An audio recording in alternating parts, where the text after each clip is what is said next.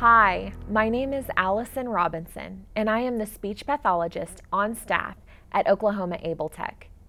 Thanks for joining us for a brief overview of the quality indicators for assistive technology, also known as QIAT, pronounced QIAT for short.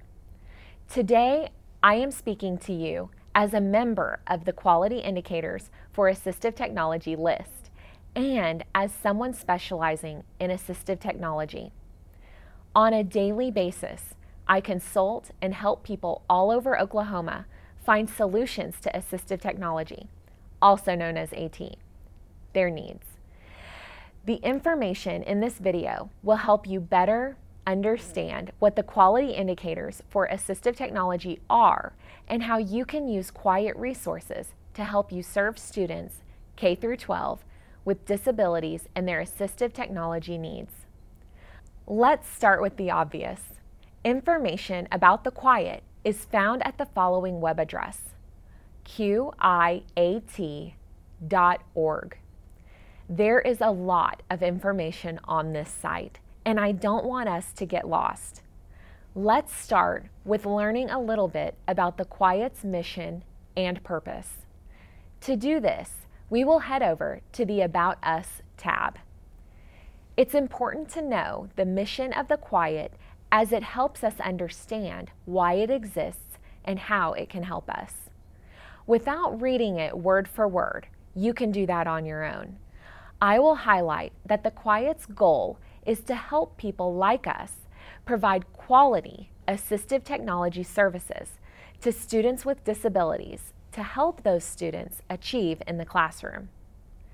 The QIAT leadership team started in 1998 and is made up of AT service providers from many different training backgrounds, as well as family members of people with disabilities. There is also a QIAT community made up of individuals all over the world. Together, through a lengthy process, the quality indicators for assistive technology services, as well as supporting documents, have been developed and made available to us. Since we keep talking so much about them, let's jump now to the second tab, Indicators, so that you can actually see what they are. The quality indicators were developed by focus groups and verified through research. They address development and delivery of AT services and include the following 8 topics. 1. Consideration of AT needs. 2. Assessment of AT needs. 3.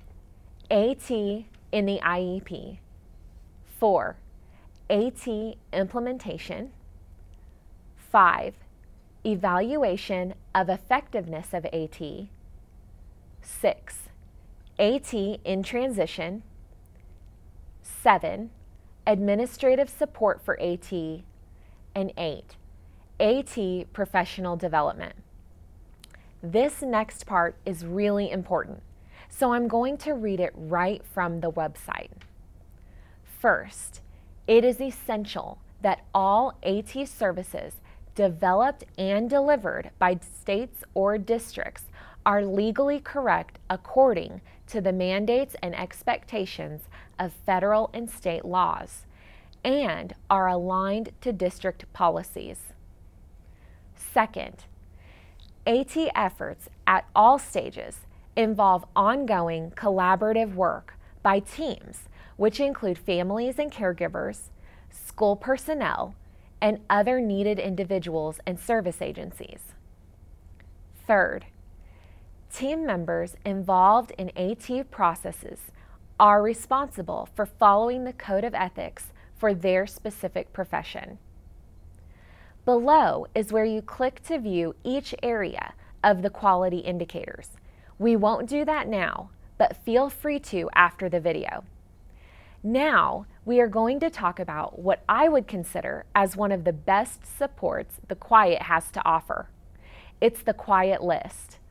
I assure you, you will want to sign up for this list.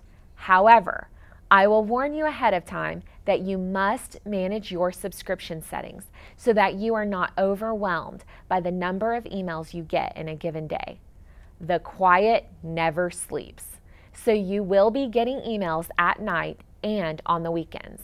However, you can choose to have the emails combined into digests before they are delivered to your inbox. So what will be in the emails?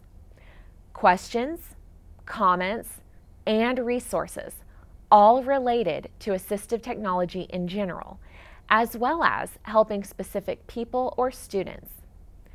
Without giving out confidential information, you can post a question to the list, and any one of the 3,000 plus members can answer you. Answers are usually pretty immediate and always helpful. Whatever you do though, do not reply thank you to the list once you've received assistance. This too goes out to 3,000 plus people, and not everyone appreciates it. Let me give you some examples of the types of questions you might ask on the QIAT list. We are looking for a keyboarding program to use in an after-school program. Also, our private school for children with learning disabilities is getting accreditation to go through high school. Is there a keyboarding curriculum that would be recommended for that level? Most of the students are 1 to 3 years behind in their reading level. Here's another example. Does anyone know of AAC apps for a Surface RT? Will it run AVAS, which is an Android app, or other Android apps? Not every email will be of interest to you, or maybe even make sense. You may want to monitor by subject title to determine if you need to read further. Just know that even if you don't need the information today, all of the conversations from the QIAT list are archived online for you to access at a later date. I got to the archives by scrolling down on any page of the QIAT website. It's important to note that you may want to search the archives prior to posting a question.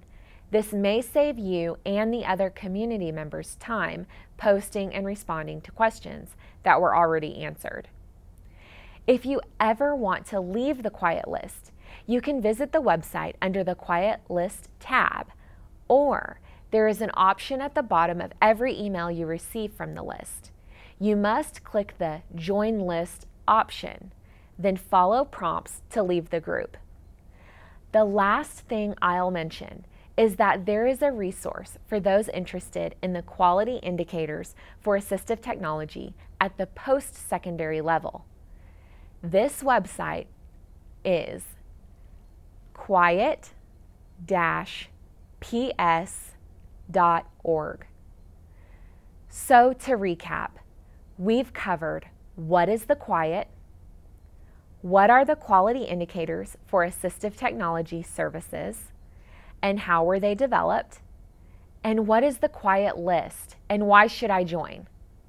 We hope that you have found the information in this video helpful and that you are more knowledgeable about the QIAT. Please know that this was meant to be a brief overview and that you can visit the QIAT website for additional information.